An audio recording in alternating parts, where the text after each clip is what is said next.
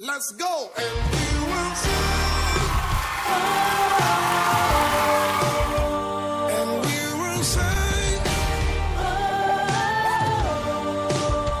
And we will sing. You are good.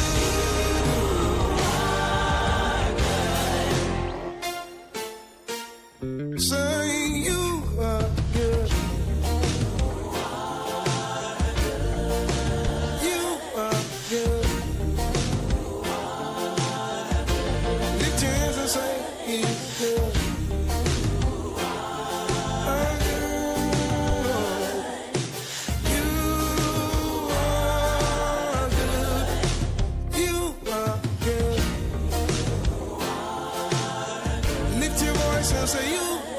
good.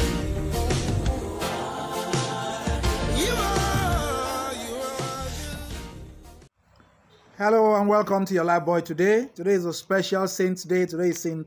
Matthew's Day. That's St. Matthew the Apostle. St. Matthew, hitherto tax collector, become the Apostle. And as we commemorate St. Matthew's Day, we come to you with your LIFE-BUOY today, assuring you that God has not given up upon you.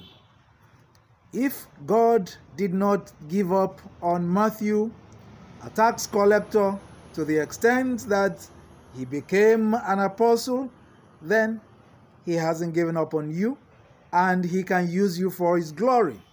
Let's go read from the scripture straight away today. And you know, if it's a Saints Day and we're talking about an apostle, most probably it will be either from the Acts of the Apostles or from the Gospel.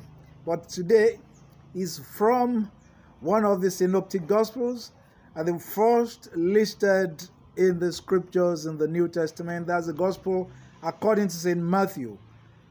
We'll be reading from the 9th chapter, and our reading will also be taken off from the 9th verse of that 9th chapter.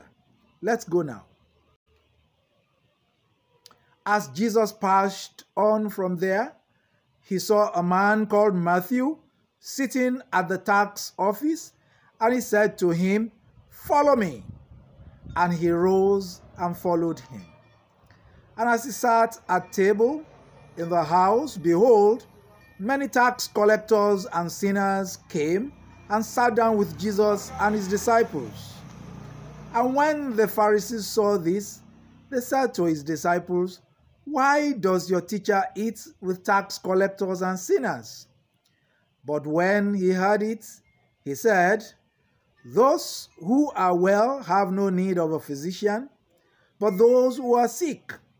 Go and learn what this means. I desire mercy and not sacrifice, for I came not to call the righteous, but sinners." This is the gospel of Christ. Praise to Christ our Lord.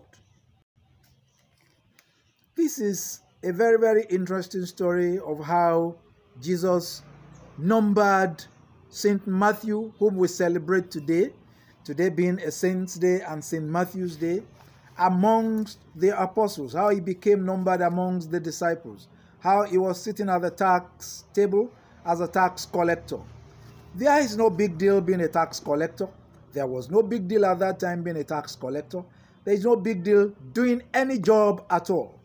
The big deal is how have you been doing that job? And the tax collectors of the times of that Roman Empire were very corrupt.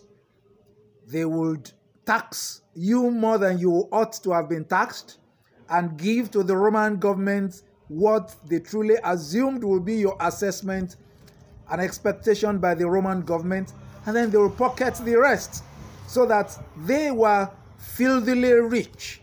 That was the way they carried on their own business of tax collecting.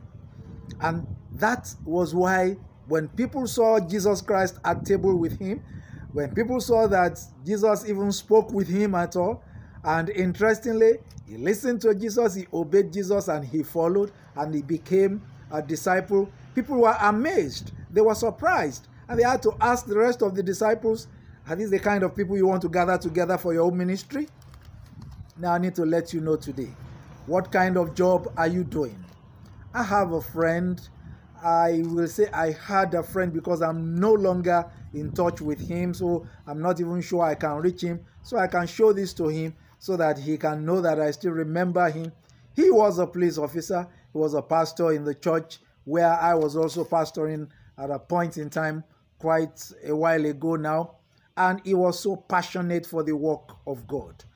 You would know, and I know the heavens will testify to the fact that this was a Nigerian police officer who was truly a child of God, who must still be a pastor. At least I knew him as a pastor as at that time, and was doing the work of the Lord.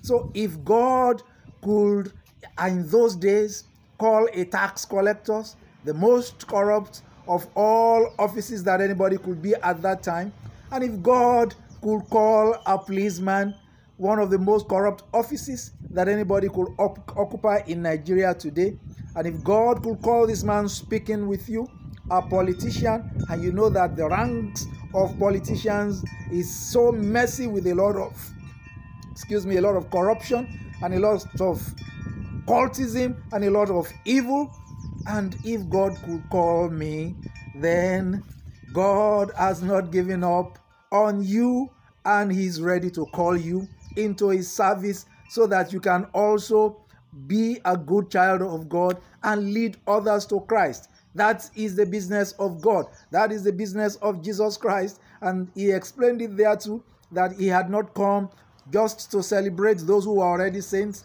but he had come to lead those who are not yet saved into the kingdom of God. And that is the call that I also carry upon me right now. And that is the call that I'm extending to you right now. That is the call upon which I'm sending an invitation to you right now, that you need to also give your life to Christ.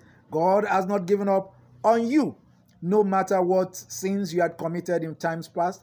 Perhaps the worst sin you could have committed was that you killed a human being, or you killed many people.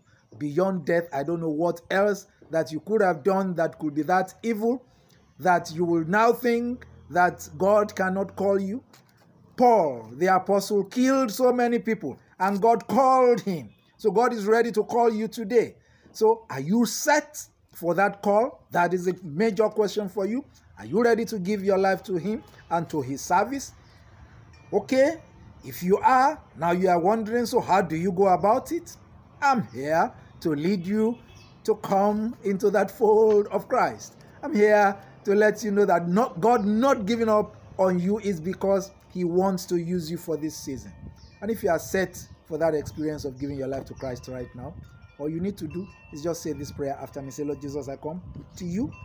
I thank you for this message, assuring me that you have never given up on me. Therefore, I am so excited, I'm so happy to yield my life to you. Have mercy upon me, a sinner all my life. But from today, as I yield myself completely unto you, I pray that you also open your arms and welcome me completely. Accept me as one of yours as I accept you as Lord and Savior. From today, I pray in Jesus' name. Amen. If you just said that prayer, pronto, that's it. You are now a child of God. Congratulations. You need to find a Bible-believing church where you can grow in the faith. Join us in the Anglican Church, Oroki Estate Extension. For now, we still worship in the Chapel Hall of the Olive Branches Middle High Schools, Oyikon and Goke Omigbodun Drive, Oroki Estate Extension, Oshogbo. You can join us every Tuesday for our midweek services, 5 o'clock in the late afternoon. Or if it's on Sunday, you want to join us 9 o'clock in the morning, do join us. And you can still join us for now in making sure that our place of worship, a physical church building, purpose-built, is set for the use of the kingdom. So look at the bank account details on the screen. Drop something therein, and the Lord will bless you as you do that. And as you go out today, this St. Matthew's Day, say this prayer. Say, Lord Jesus, merciful Father, please save my soul. Restore my heart to seek the lost, and give me the grace to bring many more who have not given up on you into the kingdom. I pray through Jesus Christ our Lord. Amen. So go out today and see what you can do to tell somebody else that God has not given up on him. God bless you.